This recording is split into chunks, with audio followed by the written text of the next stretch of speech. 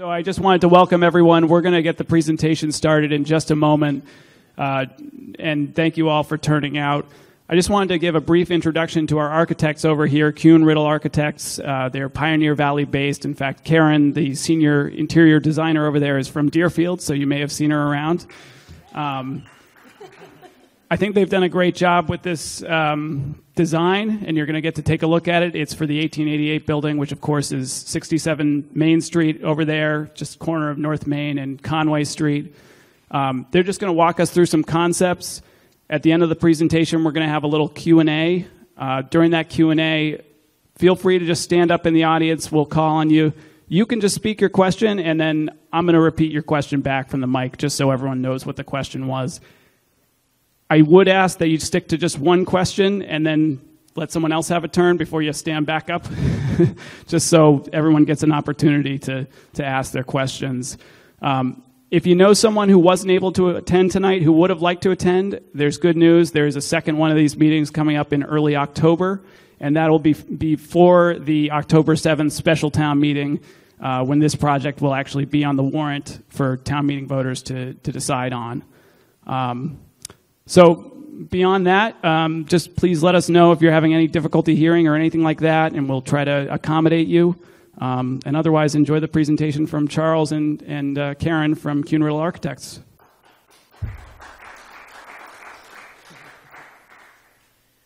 All right, thanks everybody. Thanks for coming out.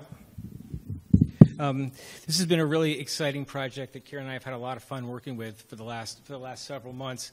In a lot of ways, it's kind of two projects.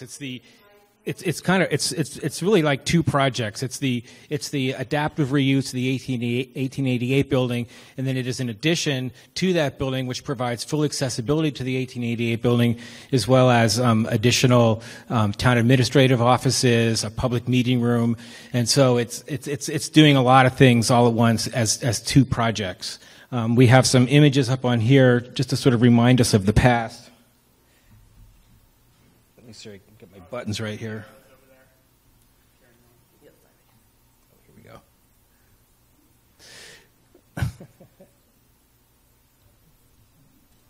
Why isn't that working?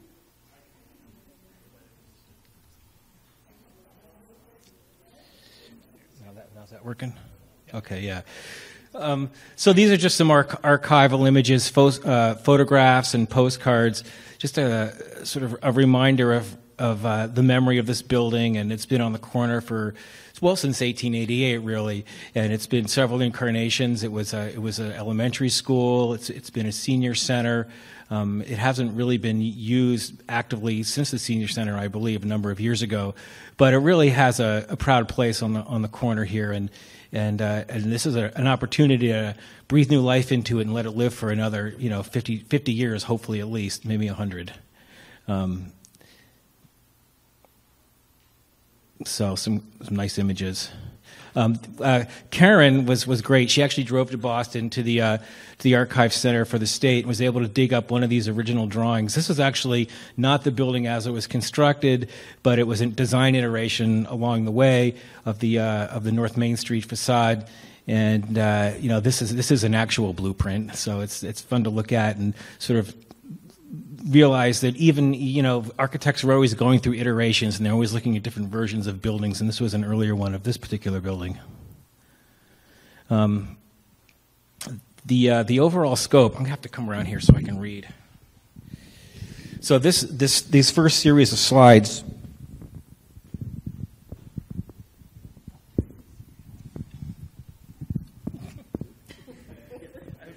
I'm very adept at this, as you can see.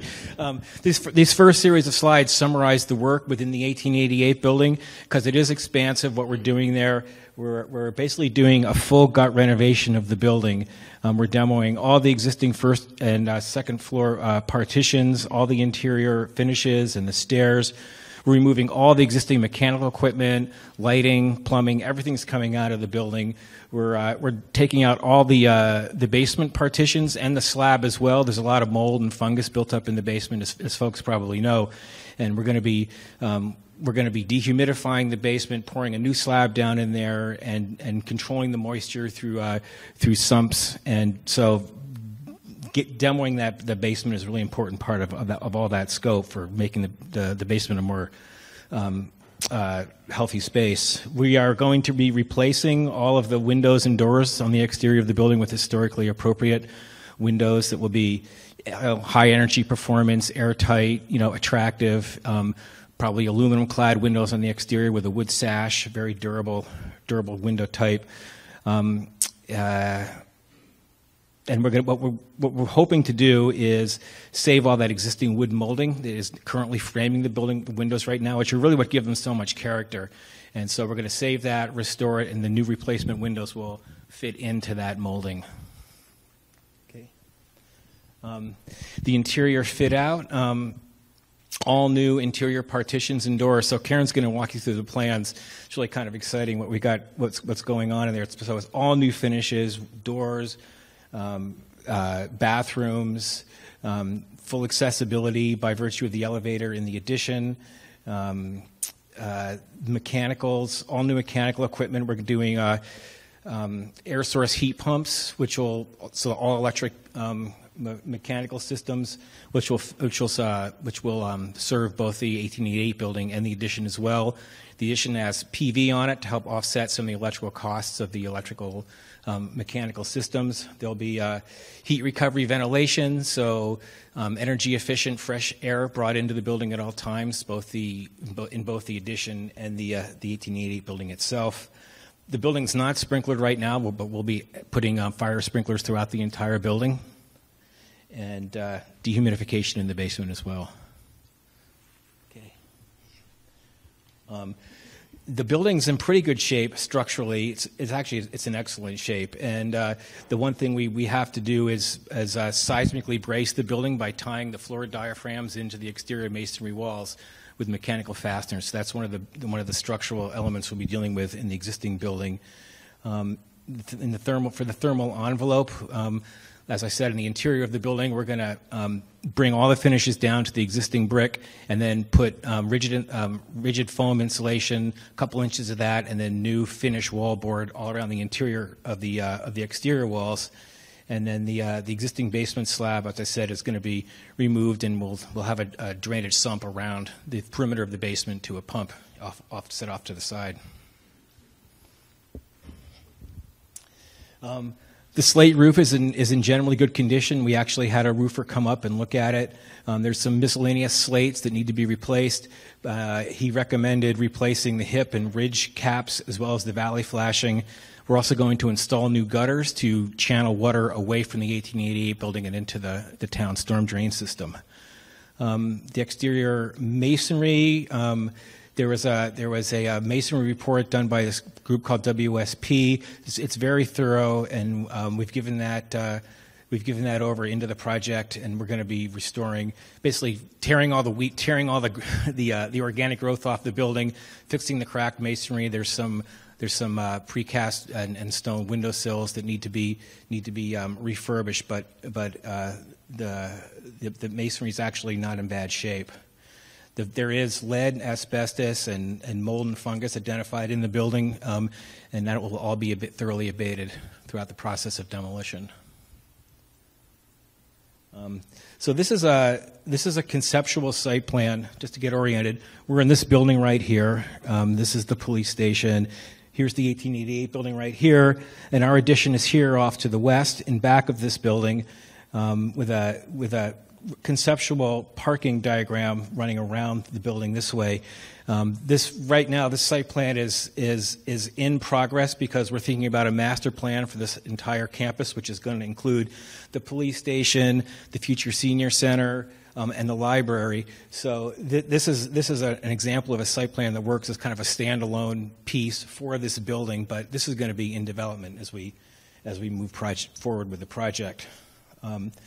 The thought about putting the addition here on the back of the building is that it's not apparent from the street, so it doesn't change the view of the 1888 building at all from the North Main Street approach, and it creates an area back in here for easy accessible parking into the main entrance of the addition. And Karen will go into that in more detail as she walks you through the plans.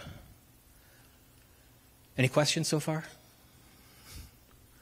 Yes. It's a stone rubble foundation. It's not in bad shape, but there is some moisture does weep through, which is why it's going to be important to control the humidity down there, and that's the purpose around the drain and the sump and that.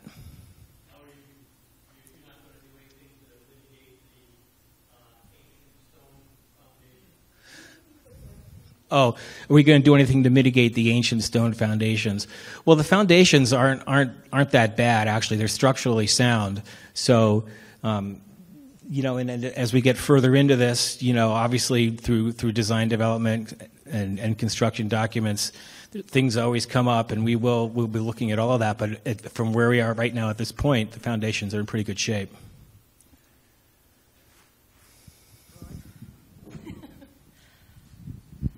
Okay, can you hear me? Yes.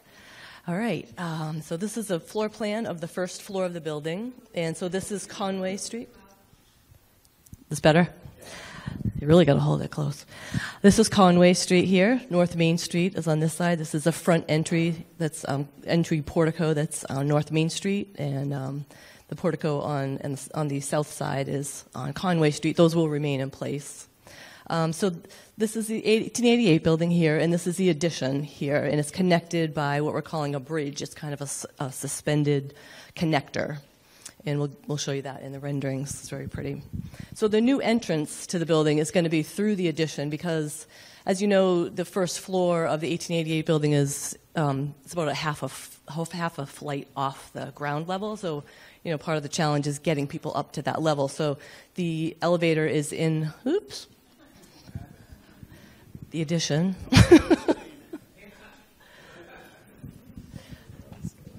Your Zoom meeting ended. A while ago. Oh, okay. Okay, so your main entrance to the building will be down here, and you'll come into this first floor of the addition with a lobby and your elevator, half a flight of stairs up to that first level of the 1888 building. And also strategically planned here is this meeting space, which will take place in a room like this. It seats about 49 people, or 49 people max. So that'll be a great space for these type of meetings, with great acoustics and and easy in and out for people. There's a back door, when meetings are dispersing, people can go out the back, they can go out the front. So when you're going to go into the building to do your business, pay your taxes or whatever, you can go up the elevator half a flight, or you can take the stair and cross this connector into the 1888 building, which is glass on both sides, so it's kind of a cool walkway because you're kind of approaching the building and you're seeing the facade of the 1888 building kind of up close and personal.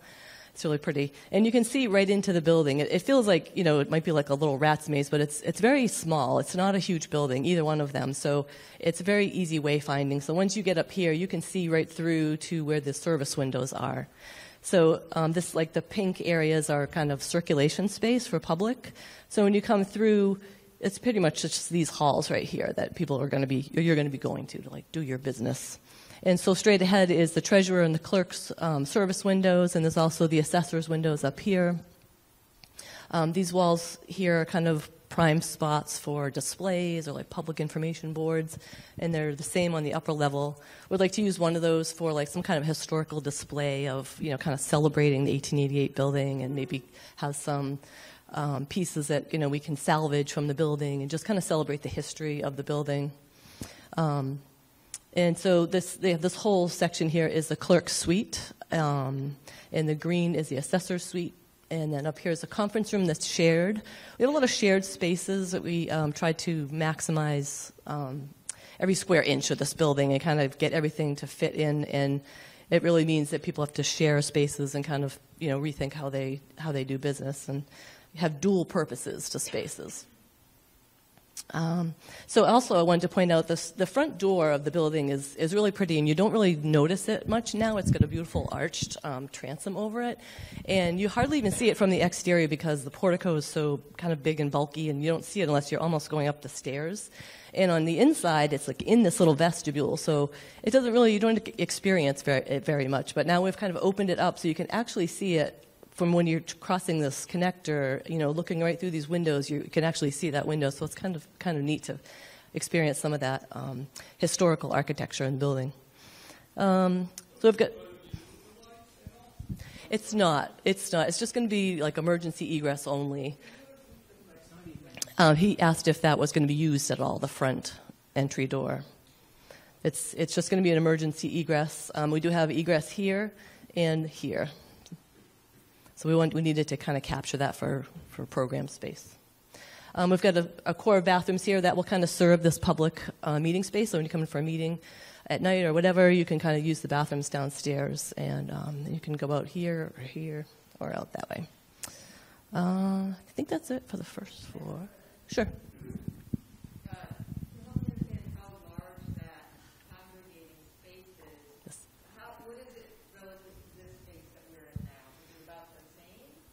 Let's see, it's 681 square feet. She's asking how large that meeting space is and how does it compare to this space that we're in right now.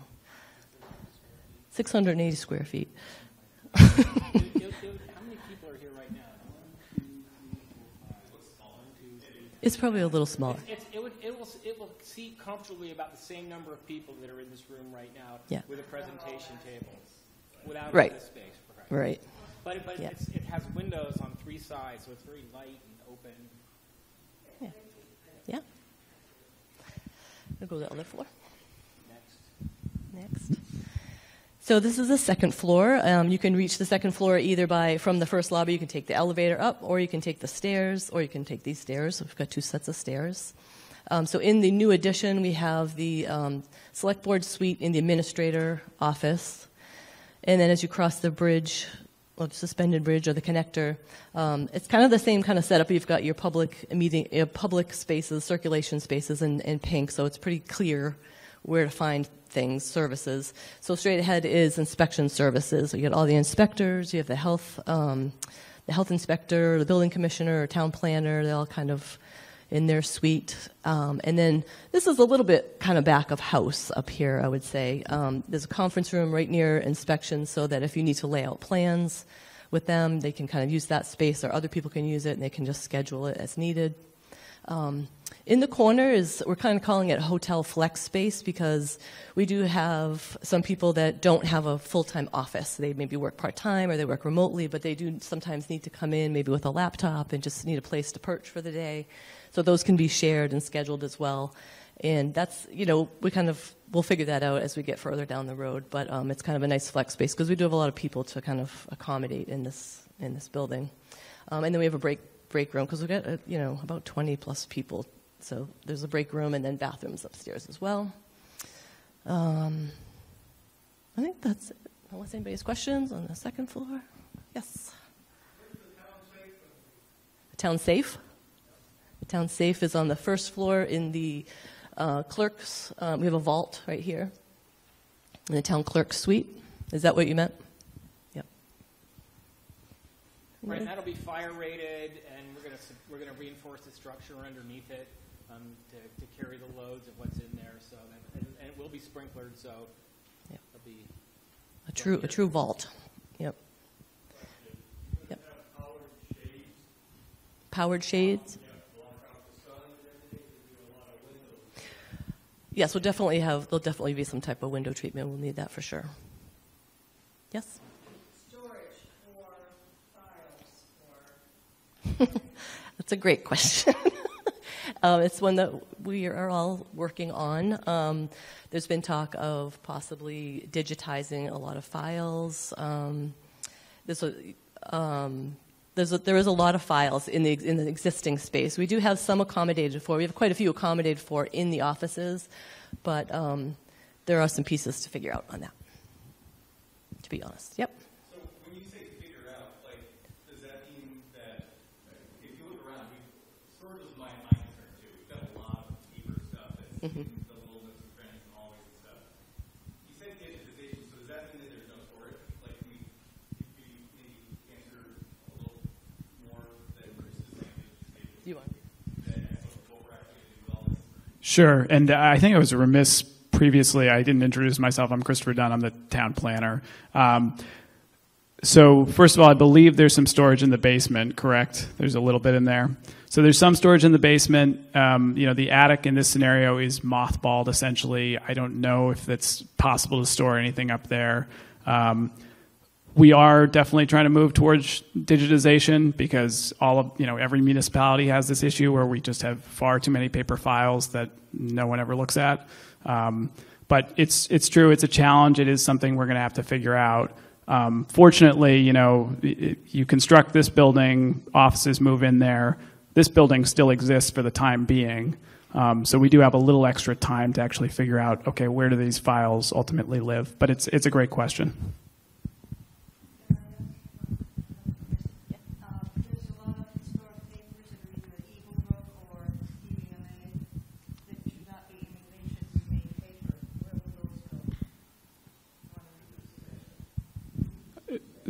So do you mean the files that are with that? Yeah, sorry. The question was about, and I'm just clarifying the question. So files that are at PVMA and Eaglebrook that are town-owned? Yeah. So, yeah, they were in the basement of the 1888 building, and then through an agreement, they were moved up there, right? Yeah. Yeah, so those would remain paper. We're not trying to, microfilm them or anything like that.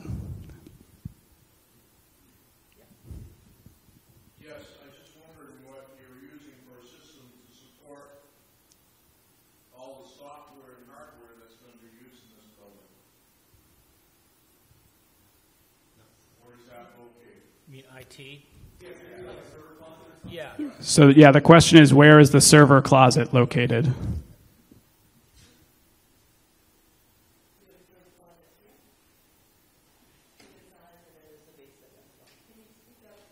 Oh, sorry. Sorry. Okay. We'll do this last question. He'd asked about server space and IT. So we do have a pretty large server closet here, and then the basement as well can be used for equipment. Yep. You're next. All right. Thanks, Karen. So these are the technical building elevation drawings. We have some renderings we're going to show a little bit later that show some of the color and a little more the three-dimensionality of the building. But this is the Conway Street elevation. So this is the south elevation. This is the 1888 building. This is our addition here. This is the connector bridge that Karen was referring to that's very glassy. It does a couple of nice things. Visually, it separates the addition from the existing building. It allows accessibility and passage between the two buildings, but it very minimally impacts the 1888 building, which is great for structural reasons, cost reasons, and also aesthetic reasons, because we're not trying to glom onto this building with something. We're respecting it, we're stepping back from it, and at the same time creating a sort of a dynamic transition as you go from the addition into the existing building. The form of the existing building, we're kind of looking at the traditional New England meeting house and thinking about how that's a very simple, pure building in terms of its materials, in terms of its detailing, and it doesn't compete with the beautiful detailing and the kind of Queen Anne Victorian nature of the 1888 building, and so it seemed like a language that could be adapted and transformed for our edition in a way that would be appropriate, for Deerfield and for the 1888 building, as opposed to doing something overtly modern and flat roofed, and it just felt like the right approach to take for this project. And then we're working with the 1888 building in terms of its massing, its size, the way windows are distributed throughout the 1888 building. Was something that we took our cues from with this in terms of sizes of windows, spacing, the idea of articulating this corner, which is the main entry into the building from the southwest, kind of echoing and balancing what's happening here on the public classroom side of the 1888 building. So there's a nice kind of balance happening between compositionally between the addition and the 1888 building.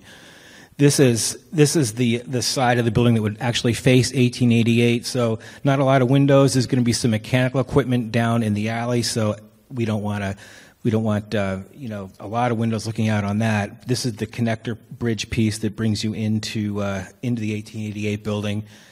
This is the North Main Street side, so as you can see, there is no addition at all apparent from North Main Street. This would be the north elevation.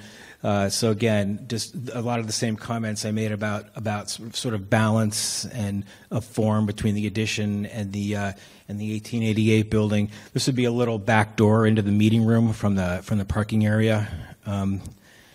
The bridge again connecting through to the 1888 building, and as Karen mentioned, as you move through this glassy connector piece, you'll be moving right past the existing brick and the brick detailing, and you'll really, like as she says, you'll have a up close personal kind of experience as you're walking through there and getting that sense of history. This is the west elevation, so this is the entry corner that brings you in from the parking area. There's a two-sided porch that kind of wraps around the building to sort of create a sense of entrance, and also because of all those impromptu conversations you have after public meetings where people spill out and it's raining and you want to be undercover. It's a place you can be and have those kind of conversations. So this would be the view from the southwest as you're looking in towards the entrance into the new addition. We're creating a plaza out here with benches and planting and bike racks. So as you move out of the common, out of the meeting room, into the hallway, under the porch, into this area, and then either walk home on the sidewalks or come and get your vehicle. There's a sense of like welcoming layers as you exit or enter the building. This is the articulation of that corner, kind of letting the building itself be white, and the classic sort of New England meeting house details articulating the white portion of the building, and then the corner being glassy and sort of highlighted in this gray color. Just an aerial version to give you a little more sense of how that's going to feel and the scale of it. Again, just looking at the balance and proportion between the addition and the 1888 building and how they're working with each other. This gives you a nice sense of the transparent sort of bridge connector piece between the two buildings. You'll get to see people passing back and forth. It'll be lit up at night, and so it'll be very nice. And this is a view from North Main Street, again, just accentuating the fact that the addition's not at all visible. And this is just a view from the north, looking towards the existing parking area, and then our building sort of poking out and back here. Do you want to talk about these? All right, I'll keep going. So this is as you come in the front door from the entrance lobby. This is the elevator. We're going to kind of wrap this in wood and give it a nice warm feeling. It's not going to feel like an institutional elevator. It'll sort of evoke a certain kind of warmth and historic quality. You'll have these views into the meeting room, and these are the stairs that bring you up into the 1888 building. Views of the facade and windows of the 1888 building beyond. This is a view from the meeting room, so this gives you a little bit of a sense of the proportion and size of it. Again, I think this group of chairs is kind of equal to what we have in here. Same order of magnitude anyway. It's about 49 people, which is probably close to what we have in here. And then it'll have a nice trade ceiling. Mechanical equipment will run around inside these soffits and distribute fresh air and conditioned air. And then, this would be the greeting counter for the clerk's office, as Karen was mentioning. So as you're coming through the connector, you come into this space. There is the assessor's office here, a little information station here with a laptop for accessing town records, and then the view through the assessor's office. And this is that door Karen was mentioning before that kind of gets reclaimed and becomes a highlight of the space. And is that it? That's it. So now we can formally take questions. Yes. How many square feet, usable square feet, are there in each of the 1888 building and the addition? There's roughly 5,000 in the 1888 building and about 2,600 in the addition. That's gross square footage. That's including exterior walls, but those are Rough numbers. But there's about 5,000, 2,500 square feet each floor. Yeah. Yep. Yes. What kind of environmental considerations are we making, such as LEED certification? We're not seeking any leads. Oh, yeah. So are we seeking any kind of LEED certification for the project? We're not, actually, for this project. We will be we will be building this, to code. I think I'm not sure, but I think Deerfield is an opt-in town for the energy code. So the building to the current levels of code is very significant, and the LEED certification, while it's important and it's done a great job in terms of getting the conversation started about sustainable building and building practices. It's something we're not pursuing in this particular project because it is time consuming and expensive. Yes. How old is the slate roof that's there? I think it's the original roof. 150.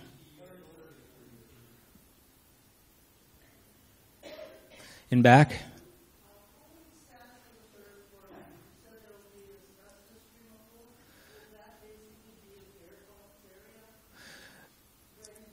Is this is this asbestos removal on the third floor? You're asking? There is asbestos in the overall building that will be removed. It's mostly in the floor tiles and some of the plaster, but it's limited mostly to the first and second floors, and that'll be fully abated. Well, there actually isn't any asbestos up on the third floor, according to the reports that we've been looking at, and so there really is only a roof hatch to the third floor right now, and so we're actually gonna build a new, safer, accessible roof hatch to get you up in there because you need fire access up in there. There will be a dry sprinkler system up there, but there's not going to be any new construction work happening up there, other than providing safe access and fire sprinklers. Does it have to be? The addition? Does the building have to be white? It does for now. Everything's open for discussion. Everything's in negotiation. I like the white because it harkens back to the traditional New England kind of meeting house, and I think it balances the richness of the masonry really nice. And any other color would, I think, detract from the 1888 building, in my opinion. Yes. Painting a brick color. Yeah, I think that if you painted it brick, you'd lose the articulation of the form and the brickwork on the existing building in a way. I understand the instinct to do that, but it's something we thought about actually. But then, and actually, the Historic Commission looks for distinct contrasts in what you're doing new with the existing building, and that's a good point. And so it's adhering to that sort of general sort of principle. Okay. Yes, you. Just related to this previous discussion, personally, I find it shocking. I find it is startling to see this, what looks like a new modern building going on to this historic building. And personally, I find that very shocking. One of the things that was commented on when the library addition was first designed, when they at that point also planned to put on a light colored addition to one side, and a lot of people said at that time, don't do that. That's entirely too shocking. It doesn't fit. It looks, in fact, it looks very modern. It doesn't to me look like an old colonial or New England type building the way that the church does. Yeah. So I'm sorry, it's another opinion,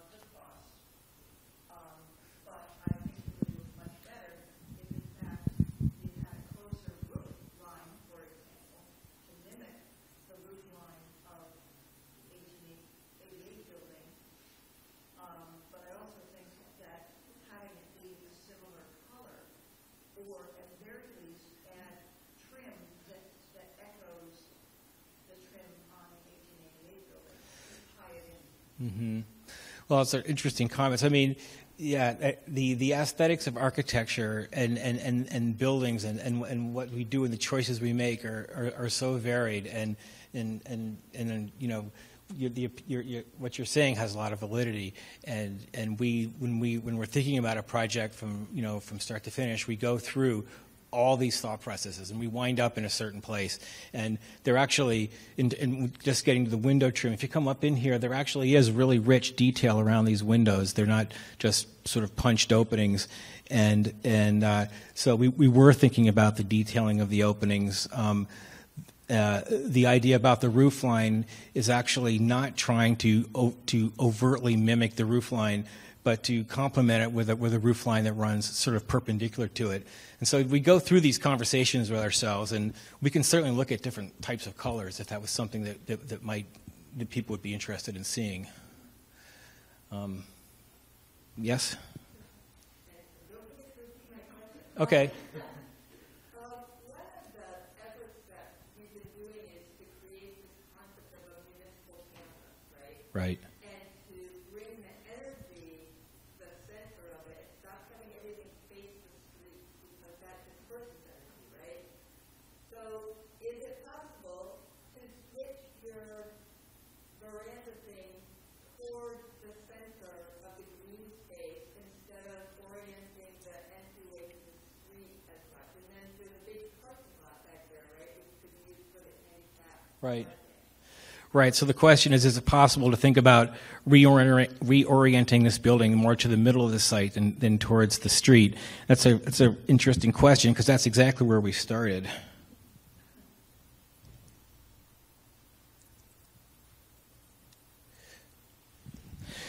So our first instinct was to do exactly that and have the entrance oriented in this direction to the west.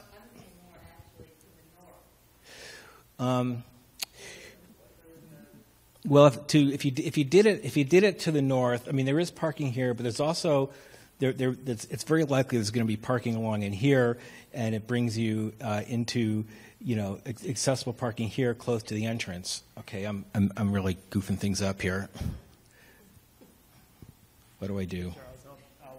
Oh, there we go. I was trying to blow it up a little bit, and there's so many reasons why I keep saying there's a lot of reasons, because there are a lot of reasons why we wind up where we wound up. We looked at north entrances. North entrances are always tough anyway because they're dark, they're cold, they freeze up in the winter. Having an entrance on the south or on the west side is much more welcoming. It's sunny. You're not dealing with the same kind of environmental sort of issues that way. Entering in at this end of the building also just worked from a plan perspective in terms of integrating this building, its program, and circulation into the existing building. Coming in from the north would have created a whole series of challenges about having to create more circulation through the building to get into that building and into the 1888 building. And so for a number of reasons, we wound up with the entrance down here on the west side, and then it just seemed like a logical thing because Conway Street is sort of the address in a lot of ways of this municipal campus to make a nod to Conway Street with the entrance here sort of wrapping around. And so it just feels like the energy and force and the energy of the site kind of wants to be sort of in this direction, from the parking, in terms of view, in terms of access from Conway Street. So it's actually on the doorway is on the west side, not the south. Right. Oh, okay. That's better, more aligned with that idea. Okay. Sure. Back there, please. Yes, the solar on the roof. Right. Do you have a sense of how much, what percentage of the building that? I couldn't tell you off the top of my head. I would be making something up, but it's enough to at least power some lights, and it helps offset some of the carbon from the grid, and it's the right thing to do. So we're making accommodations for that. Yes.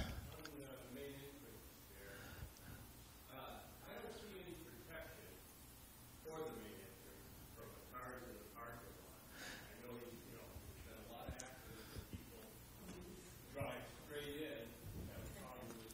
Okay.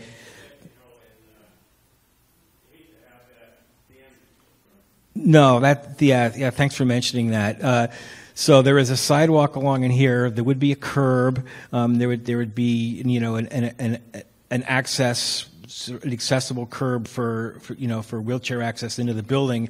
But there sorry, there is I don't dare touch it. I think this is like a 15-foot width. This terrace plaza here, so there is room, and we depending on what happens with the site plan, we could look at introducing a little bit more of a green strip in here to pull this. Okay, yeah, Chris. I got it. Oh, there you go. I'm going to go to a rendering. Yeah, that's a good idea. Got a small one in.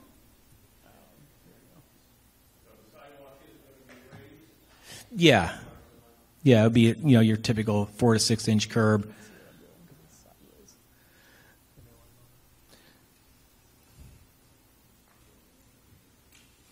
In back.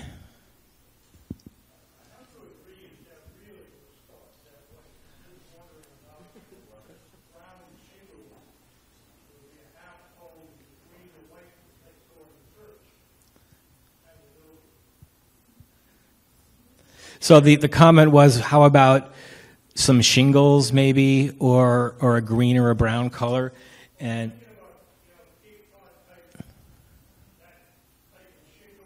right.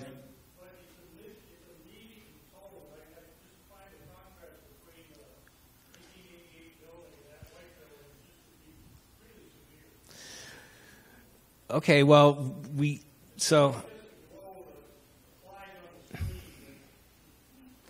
yeah, I mean,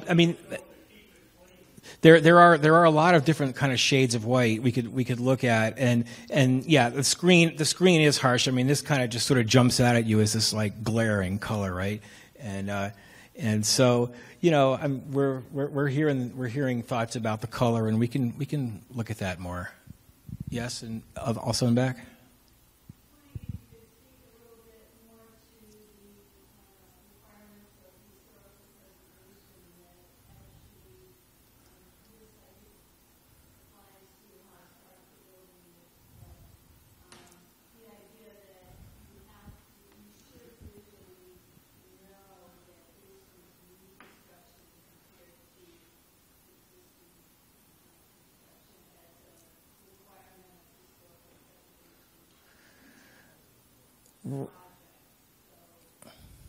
Right. So I think the comment was to talk about how for historic approval, which we are going for USDA funding, which does require historic review.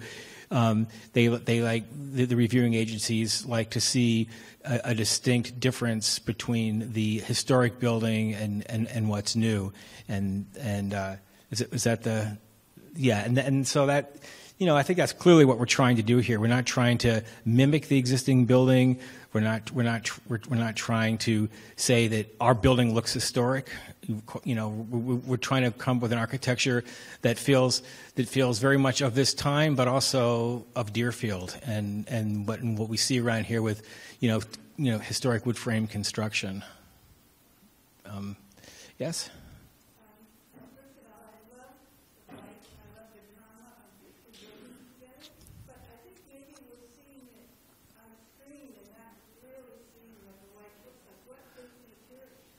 Well, so it's a vertical V-groove siding, and so which is very yes.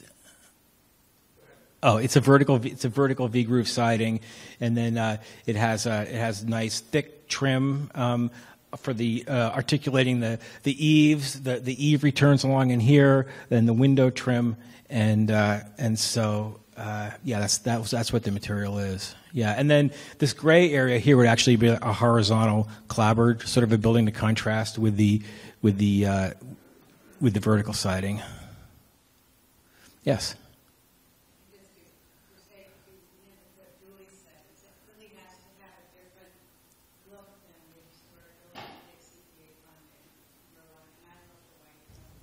Thank you.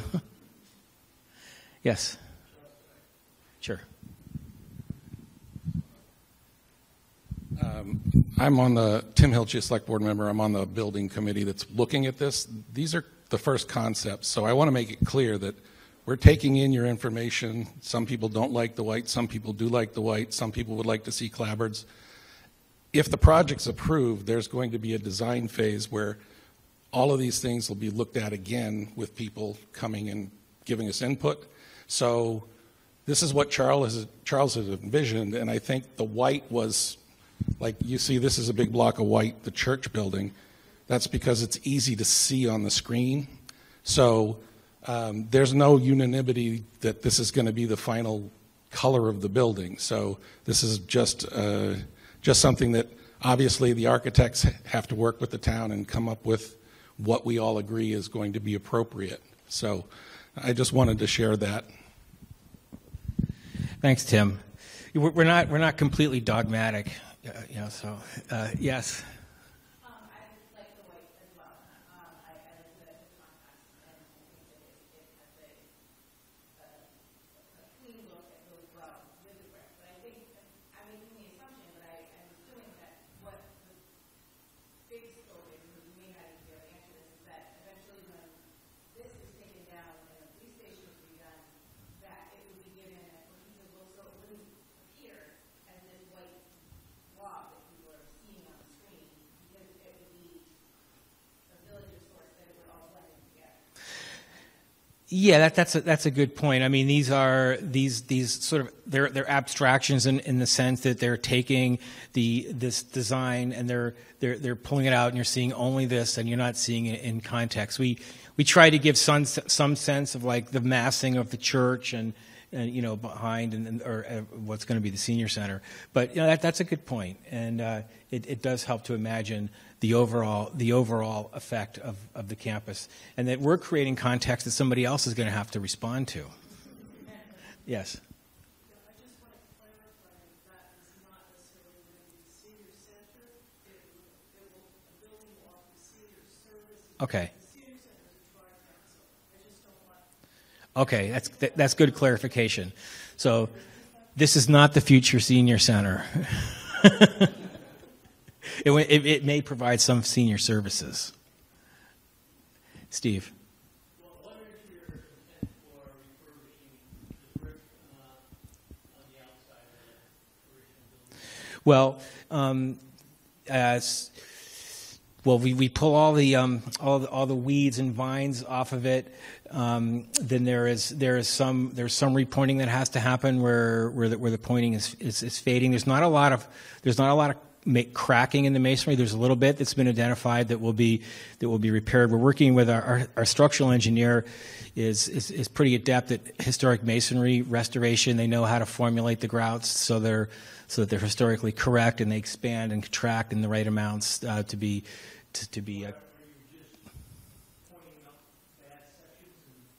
We're not. The church doesn't have to be. Well, no, we don't want to sandblast the building, but we do want to well, you have to color match to the extent that you can, and you have to use the right kinds of grouts, and it's not going to look like it's not going to look like a brand new brick building. That'll look like a building that's 150 years old and has been sort of lovingly taken care of.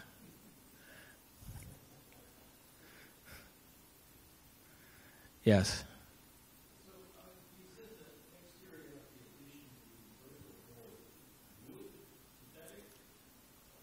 Pardon me?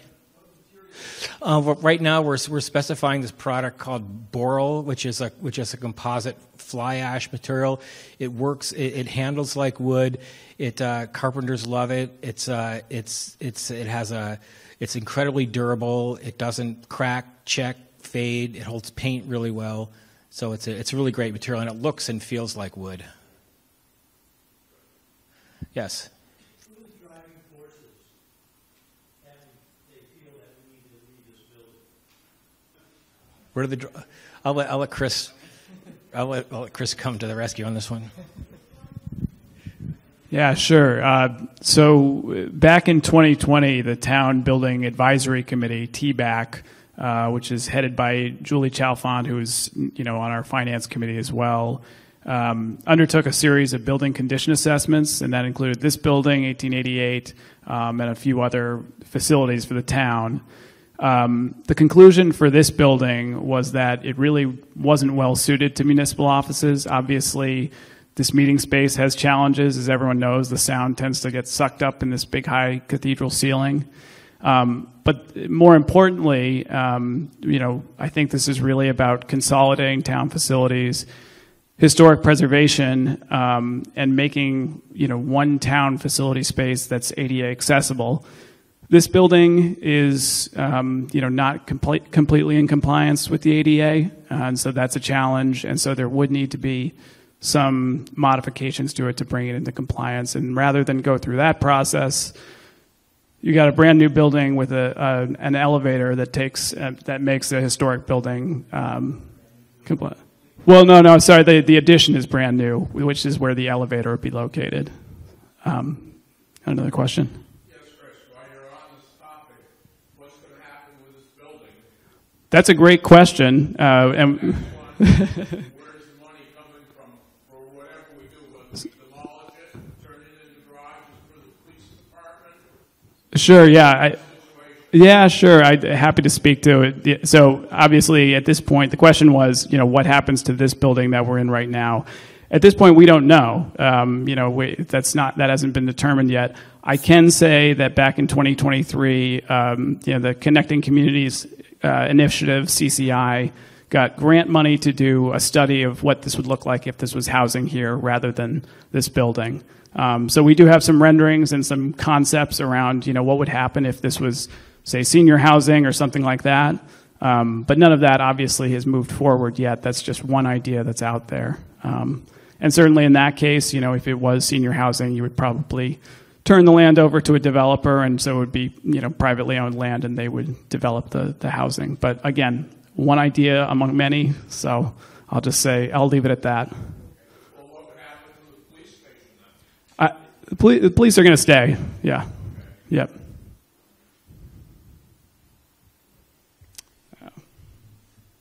This building has to have a hot roof because it cannot hold the load of snow. So heating and cooling this building, south windows over there, I believe are single pane. North windows over here are single pane. And it's impossible to heat and cool, really uncomfortable working, and just generally unpleasant. Yeah, MA is bringing up another finding from that 2020 facility condition assessment was just this is not an energy efficient building in any way, shape, or form.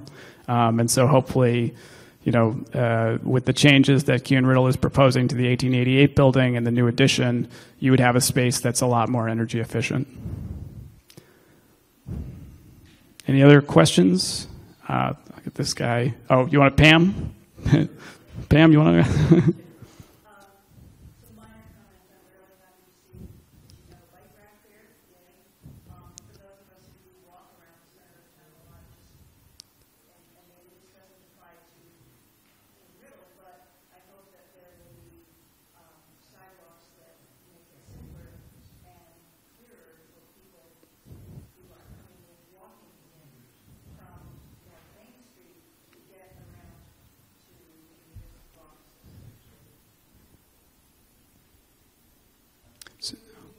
Yes. So the comment was, one, love the bike rack out front, and two, we'd love to see some sidewalks that are a little bit better delineated and make it clearer where people need to go in order to get into the building. It sounds like that was the comment. And I can say, that the space around the building is not necessarily part of this project, but it's something we have an eye on. We'd love to have a better streetscape for the municipal campus, certainly.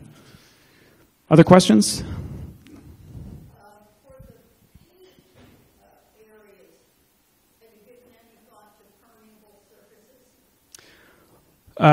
So the question is, for paved parking areas, have we considered permeable pavement? Certainly the town now has kind of a history of considering it. The Leary lot, just next door pretty much is going to be permeable pavement. Again, this project is separate from the kind of surrounding site work, but that's something we'll certainly look at and consider. Yep. Way in the back.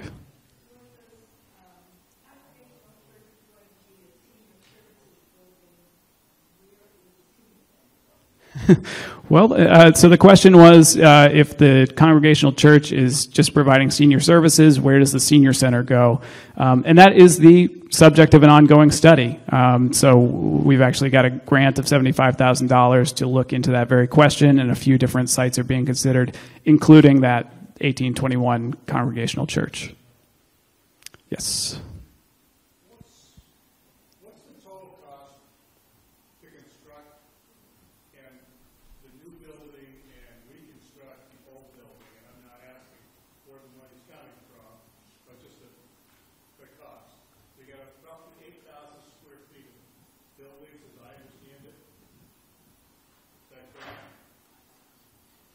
7,500 square feet or so, yeah, in that neighborhood. Charles, you want to step up to the mic and answer that one?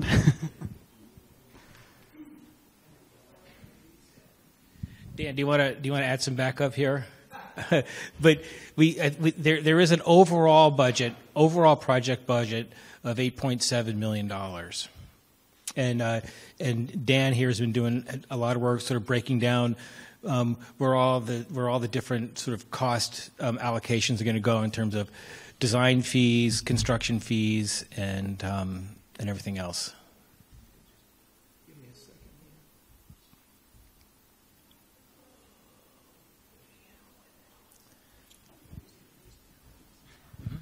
And by the way, folks, this is Dan Pallotta. He's with P3, so he's our owner's project manager on the project. So any project over $1.5 million in Massachusetts, you got to have one of these guys. And fortunately, we have Dan, and he's helping us out with the overall planning and construction management of the project. So, sorry about that. The actual construction is just under $7 million. For the purposes of tonight, we've rounded it to $7 million. The overall project budget's $8.7 million. The division of the costs between the two buildings are roughly about 4.5 for the existing building and the balance on the new building. The new building having all of the utility upgrades, the elevators, the stairs, etc. So, I mean, I can't pull, for some reason, I can't pull up the exact numbers, but I'd be happy to get you, the exact estimates and everything. We had an independent estimator look at the concept drawings so that, we weren't throwing numbers out there. So there was an independent estimate dividing it between the historic numbers and the non-historic numbers, because we want to make sure that monies that are allocated under the Massachusetts General Laws, VIA, the CPA, are segregated. So we've done everything in two buckets. Does that answer your question? Mostly roughly $1,000 a square foot for the actual construction. All in, it's about that. So, unfortunately, public construction in Massachusetts is very expensive. And it's expensive in the valley, too. It's not cheaper out in Western Mass than Eastern Mass like it used to be. We have a severe shortage of labor, and these are the numbers that we're expecting, and we're not going to, pretend that they're not. This is what we're expecting. Yeah, and I just recently finished a project in North Amherst, the North Amherst Library Edition, and that came in right at around that same number, so it's not a huge surprise.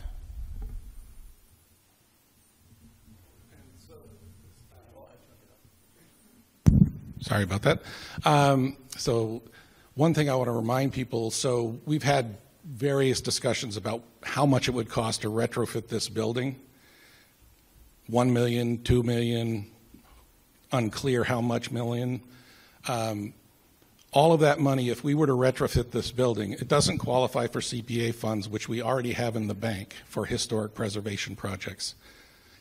Any work that we do on this building here, we would have to raise your real estate taxes to pay for it. We have the money in the bank, CPA money, to do the historic preservation part of this, And that even includes building an ADA-compliant accessible elevator in the new building. We have a $4 million grant from the federal government that will go away if we don't do this project. So we'll end up with an empty building, a building that's going to cost us a lot of money to repair if we decide to fix this building. And the Town Building Advisory Committee has said this building is really not where you want to sink $2 or $3 million. So I just want to leave that thought in your minds when you're thinking about this project. We can pay for this whole project, even if it is 1,000 a square foot, without borrowing money. Otherwise, if we do something in this building, we're going to borrow money. We're going to add to your real estate taxes. So I just want you to think about that. Thanks.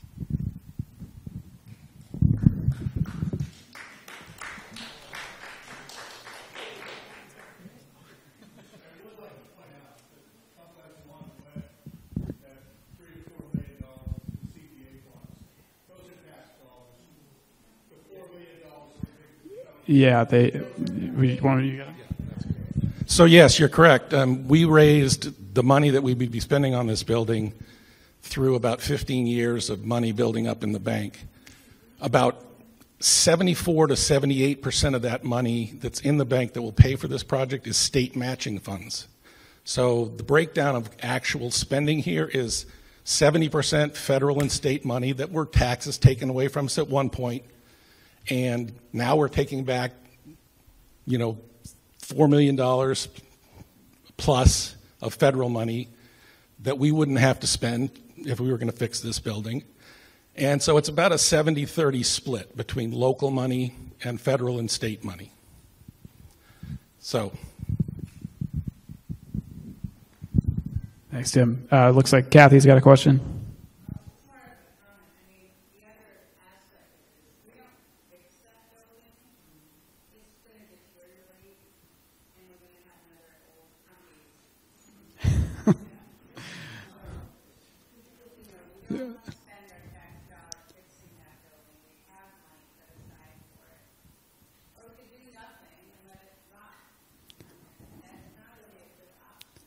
Right. So Kathy was just underlining that, if we adaptively reuse the 1888 building, we could save that building, not let it rot, and have another blighted property on our main street. So, point well taken.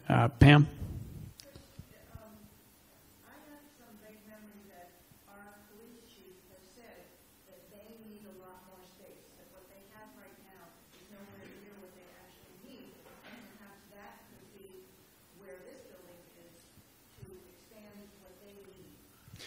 So the question or comment was about using this space that we're currently in as potentially additional space for the police department. Again, whatever happens here hasn't been determined yet. And personally, I actually haven't heard the chief voice that, but it's possible that at some point it was said. So, but still a question mark. And Dan's coming up to add to that answer, I believe.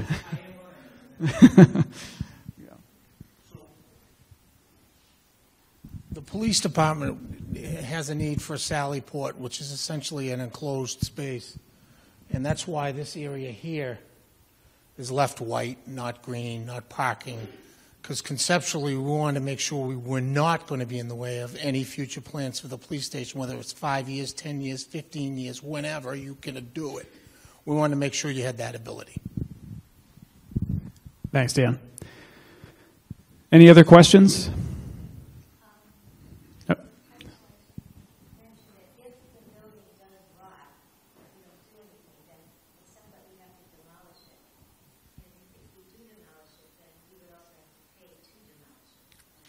Right, so the comment was just that if the 1888 building is not ultimately used in some fashion and not preserved, it does rot, then we'd have to demolish it and pay for that.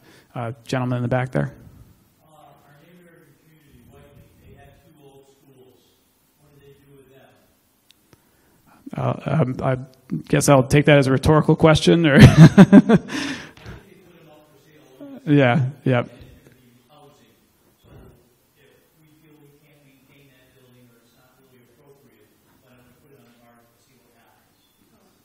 So the comment is, why don't we just put the building on the market? You know, what I can speak to is that, you know, when we did our master plan many years ago at this point, one of the major values that people expressed in there was historic preservation. I think that's one of the only buildings, maybe the only building in South Deerfield that's actually inventoried as a historic asset. So it's a significant asset, and I think probably most people would feel handing it off to someone else, they might have some trepidation about that.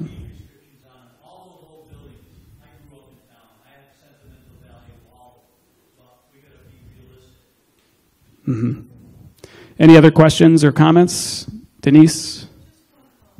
I think that Mr. Felch and the select board worked really hard to access the $4 million in federal funds.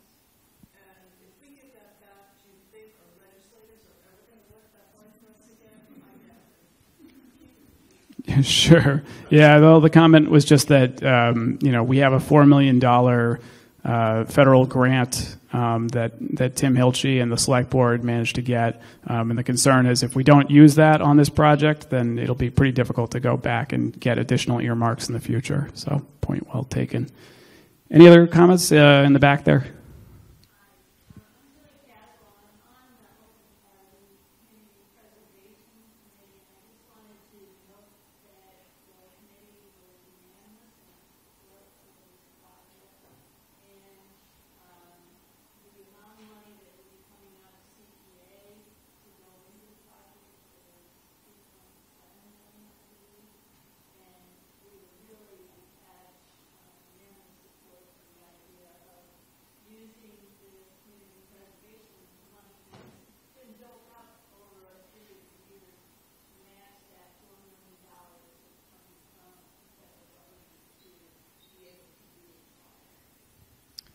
Right. So the CPC back in August at their last meeting voted to recommend this project to town meeting, and that included the $3.8 million funding request that the committee had come forward with. So at the October 7th special town meeting, everyone's going to have an opportunity to vote on that funding and ultimately vote on this project advancing or not advancing.